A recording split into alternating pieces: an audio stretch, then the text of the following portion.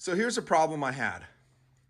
I had my two favorite rectangular sleeping bags ever stolen out of the Lance trailer last month.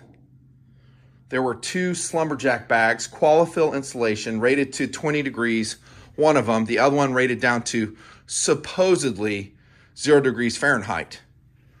The thieves took them. Why in the hell would you take sleeping bags that are from the early 1990s?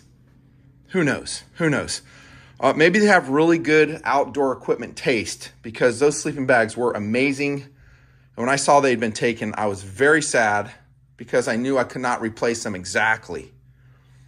Like all outdoor equipment, sleeping bag models come and go very quickly. I went on a hunt to find the best replacement I could for those sleeping bags for van use and trailer use, not for backpacking use. This thing is too big, too heavy, too bulky to ever go backpacking with.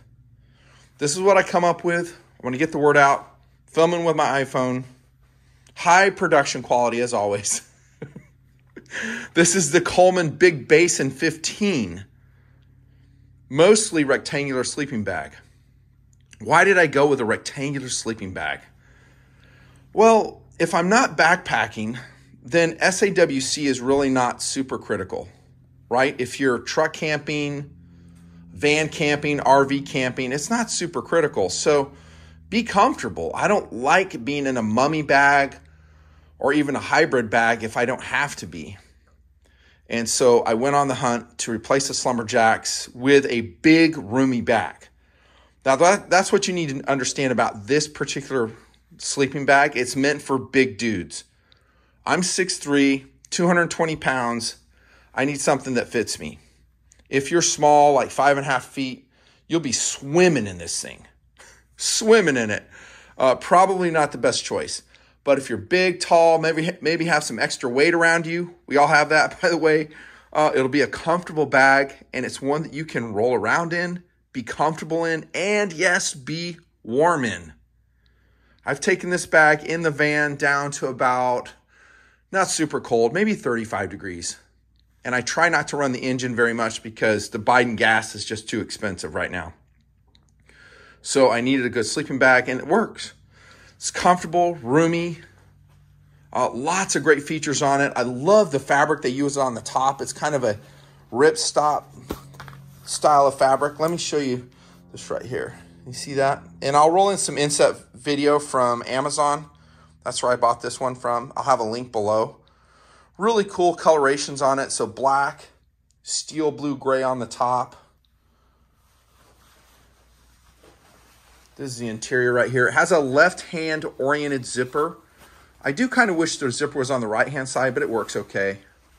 Notice this too. You have a fleeced line foot area right here. Very nice, very comfortable. The insulation is a hollow core polyester. Maybe Hollowfill 808. They didn't really specify. It's not super lightweight, and it's not really compressible. So that is pretty much a characteristic that I have found of a Hollowfill style of fabric, not fabric, but insulation. So this isn't going to roll up super small. Once again, it's a bulky car camping bag or base camp bag. That in this philosophy of use, that's exactly what I wanted. Now this is kind of cool too. These are called plow zips. Or zip plows. I haven't had these before. And so they have kind of a plastic plow on them that's supposed to move the draft tube out of the way as you zip. And it works pretty good. I wouldn't say it's like flawless as you zip this. I have this one unzipped, but it's better than anything I've found so far. So here's your draft tube here, also insulated. So it keeps that wind from coming in if you're in a windy tent or something. Standard zipper. So it's not one of those big tooth zippers. And that's appropriate for this bag. You don't want something probably different than what's on there right now. And notice they have two zipper tracks on it. You have one going down the body, again, left-hand oriented, and then you have one going around the foot. The idea of this is that if you're too warm, you can unzip your foot area and get ventilation coming in through the bottom of the bag. That's what that's about. Now, one thing I kind of wish this bag had was a format identical to my Slumberjack bags. And that is a complete rectangular format. In other words, I don't have a hood on it. I just have a rectangular format. That way I can zip two of them together to create like a big blanket. And I used to do that with my Slumberjack bags, who the thieves are probably enjoying right now. This one obviously has a really nice hood on it, actually. It can fit a pillow in there. Not that big of a pillow, but a smaller pillow you can fit in there. And it does keep warmth in. It does have a drawstring right here around the hood. So all that's good. But one thing I do is I'll like stack pillows like I do here, like when I'm doing TMP work, and I'll come up against it like that. And I also sleep that way too, because sometimes I get reflux. Maybe you have the same issue. And when I'm like this, it's a little bit slippery, of course, and it's just falling down. I wish it was just completely rectangular so I could stack pillows inside and leave this portion on the bottom, if that makes any sense at all. But it's still pretty good. I still like it. This is a Velcro closure for the hood. Then we just have a lightweight nylon taffeta inside. Comfort-wise, I think it's a comfortable bag. I wouldn't say it's quite as good as my Slumberjack bags were, because the insulation they're using on it doesn't really have that great of drapeability. And a good example of this would be a Qualifill, but also Primaloft is what I'm thinking of. Something that's really down-like and it just drapes over your body. This is a little bit more stiffer. Plenty warm though, plenty warm. And for the price, yeah, totally recommended. Comfortable bag though, and I love how roomy it is.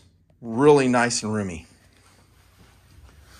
Now, another thing I wish, getting back to what I said about the rectangular format, if I were to unzip it and use it as a blanket, that's another disadvantage of having the hood on.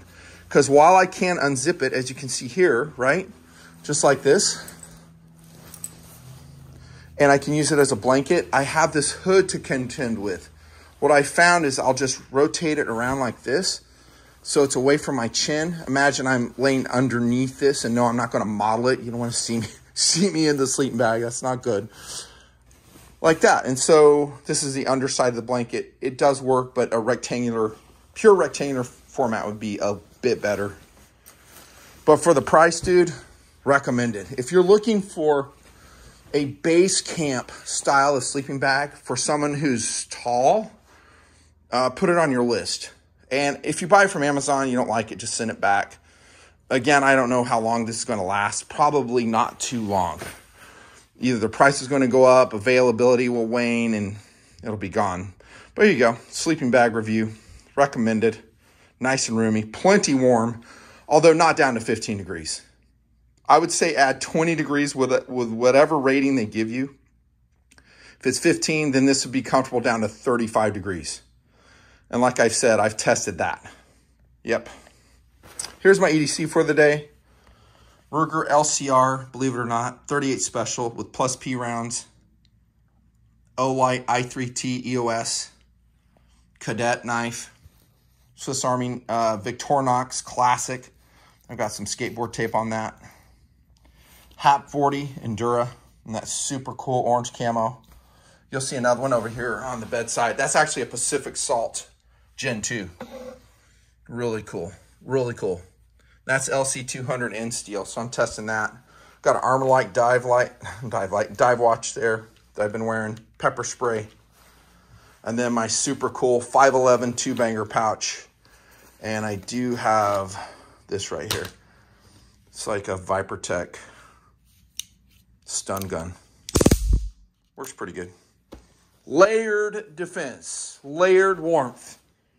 There you go. Under 10 minutes sleeping bag review in a hotel room. Nothing fancy project. If you do get this bag, come back. Let me know. Does it work for you? Do you like it?